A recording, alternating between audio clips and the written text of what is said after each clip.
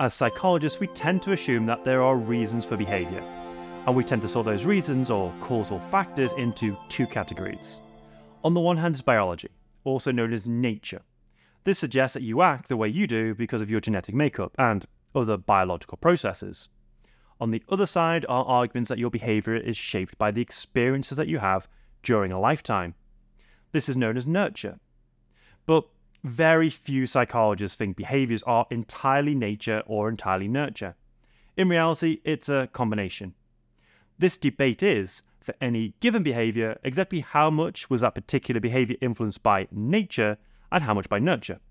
The PsychBoost flashcard app has a new feature. Test yourself with over 1,500 multiple choice questions, including every topic on A-level and GCSE psychology. Try paper 1 for free right now. And Patreon supporters can watch PsychBoost videos ad-free, learn from over 17 hours of exclusive exam tutorial videos, and access hundreds of digital and printable resources, including mind maps, quiz sheets, worksheets, teaching slides, and more. The nature-nurture debate. The nature-nurture debate is an argument about the extent to which behaviours are due to the influence of nature, which means inherited genes, or nurture, which are environmental factors. I want to fix a common misconception early on. We need to be really clear that the debate is about the relative importance of each of these, nature and nurture. This debate assumes there's a combination of both factors in determining behaviour. So now, hopefully you won't make the mistake of thinking the debate is if behaviour is just due to nature or just due to nurture. Students often get confused and think psychologists only choose one side or another and then fight it out. But you would actually find very, very few psychologists coming down completely on the nature side or the nurture side of any argument about behaviour. But the confusion is understandable, as when teaching psychology, we try to explain a clearly defined biological approach and behaviourist approach. In reality, even behaviourists accept the role of biology and actually include it in their theories. Primary reinforcers include food and sex. These primary reinforcers are biological in nature, and animals are born with those drives. The dogs in Pavlov's experiment didn't need to be trained to drool to the food. The important contribution from behaviourists is that animals learn associations and the consequences of behaviour, or that secondary reinforcers ultimately lead to accessing primary reinforcers. Biological psychologists argue behaviour is due to the inheritance of genes, such as genes for brain formation, but these biological processes interact with the environment. For example, biological psychologists accept early trauma and deprivation can influence the developing brain, creating a vulnerability to later mental health conditions, or that the brain is plastic, physically adapting in response to experiences and learning. But while the vast majority of psychologists take a complex view about the origins of behaviour, assuming an interaction between nature and nurture, each extreme side of the nature-nurture debate has a philosophical origin. A French philosopher called Descartes is associated with the nature side of the debate. He was known as a nativist, which is the idea that the mind is born with certain innate ideas rather than learned through experience. Descartes thought that these innate ideas were the foundation of all knowledge and understanding. Descartes was born in the 16th century, so he had no idea about DNA.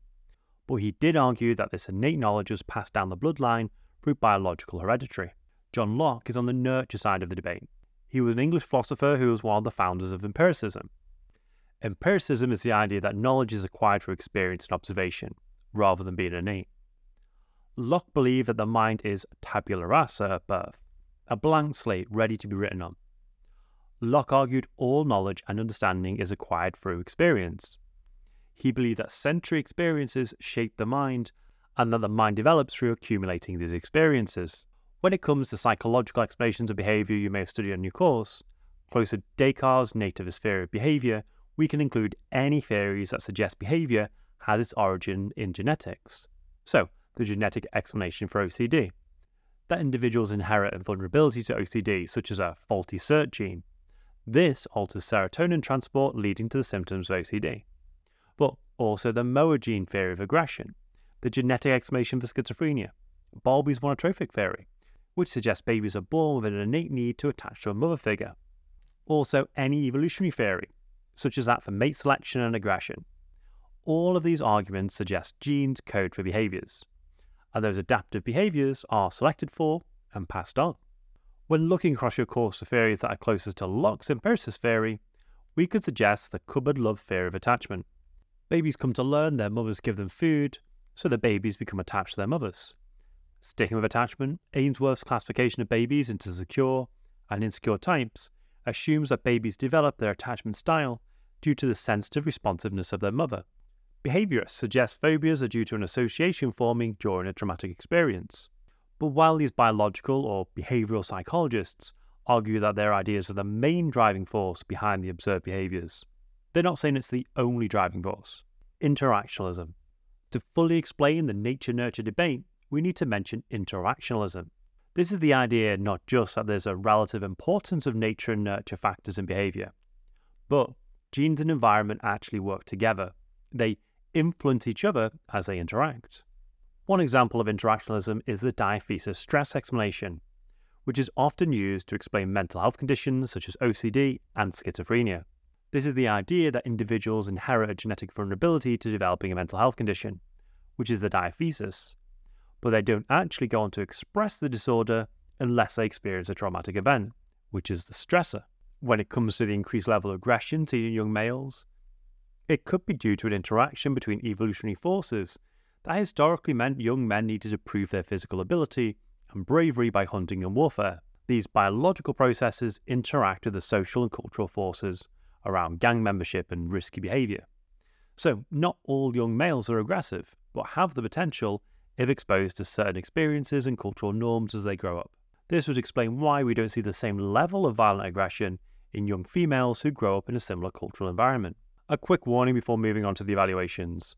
Both the nature and nurture perspectives are deterministic arguments, meaning both sides of the debate argue behaviour as a cause, either in the environment or in the genes. You can mention this, but if you do, try not to turn this into an essay about determinism, or you might lose focus on the nature-nurture debate. Discussion points. We can use examples from across the A-level to support each perspective when discussing nature and nurture. It might be useful to show two explanations of the same behaviour, such as explanations of attachment. You can go into detail about the diaphysis stress response, or you can talk about the approaches. I think psychodynamics is a good example of interactionalism. After all, Freud claimed all children experience psychosexual stages of development at around the same age, and these are innate processes. But what's important to Freud is how these stages combine with unique life experiences a child has while passing through each of these stages. This then results in the adult personality and anxieties. But as I've given a range of examples you can use during the first part of this video, I'm going to spend the rest of this video explaining some other, slightly more complex discussion points. The use of twin studies and research demonstrates the complexity of interaction between nature and nurture. Identical or monozygotic twins share 100% of their DNA, and dizygotic twins or non-identical twins share 50% of their genes. Researchers will often measure the concordance rate of mental health conditions in twins. Concordance is the likelihood of one individual having a condition if another related individual has a condition. Interestingly, the concordance rate is higher for monozygotic twins than dizygotic twins, for both OCD and schizophrenia, which would suggest that the increased risk is due to the increased genetic similarity. But neither condition has 100% concordance, what you'd expect if a condition was entirely genetic in origin. This suggests that there's an interaction between genes and the environment. Taking a dichotomous view of behaviour, that behaviour is entirely due to innate or environmental factors, and focusing on one cause, can have an advantage in the development of treatments. Assuming OCD is solely due to the inheritance of genes that influence serotonin transport in the brain, taking a fully nature explanation, results in the development of SSRIs as a drug therapy for OCD. However, we can argue the most successful treatment for OCD is often a combination therapy of SSRIs and CBT, again showing the effectiveness of taking an interactionalist approach. There are implications of accepting behaviour as being primarily due to nature or nurture. When it comes to mental illness, suggesting that someone is unwell due to environmental reasons can be seen as empowering the sufferer, as they can take an active role in altering their thought processes, rather than a passive role if we accept a purely biological explanation. When it comes to the legal system, Adrian Rain suggests that if we accept aggressive behaviour is mainly due to biological forces shaped by genetics, this could lead to arguments to reduce the sentences of criminals with certain gene markers. After all, they're not responsible for the aggressive genes. Or we may be able to identify and intervene on individuals who may become violent in the future. Finally, It used to be thought that our genes were set in stone, and while it's true the genetic code itself remains stable, a very interesting way the environment can influence gene expression has been discovered. This is a process called epigenetic modification. Our DNA has chemical marks that influence how the DNA is expressed, so certain genes can be switched on or switched off. This collection of chemical marks is our epigenome. Well, environmental experiences can alter this epigenome, especially in children. Positive life experiences like supportive relationships and a stimulating environment, and negative experiences like exposure to toxins or stress can alter how genes are expressed in brain cells, either negatively or positively influencing behaviour in later life, affecting mental health and learning. It's even been shown that the experiences of parents can influence the epigenome of their infants. Again, this shows the close interaction between innate and environmental factors. I want to thank everyone over on Patreon for supporting the channel. Because of you, I've been able to teach part-time, meaning I can make PsychBoost on YouTube for everyone. I do have extra resources that are exclusive for my patrons, so if you've decided to sign up, you can grab those over on my website. And these include over 100 exam question tutorial videos, of course including questions on the Issues and Debates unit. I hope this was helpful, and I will see you in the next PsychBoost video.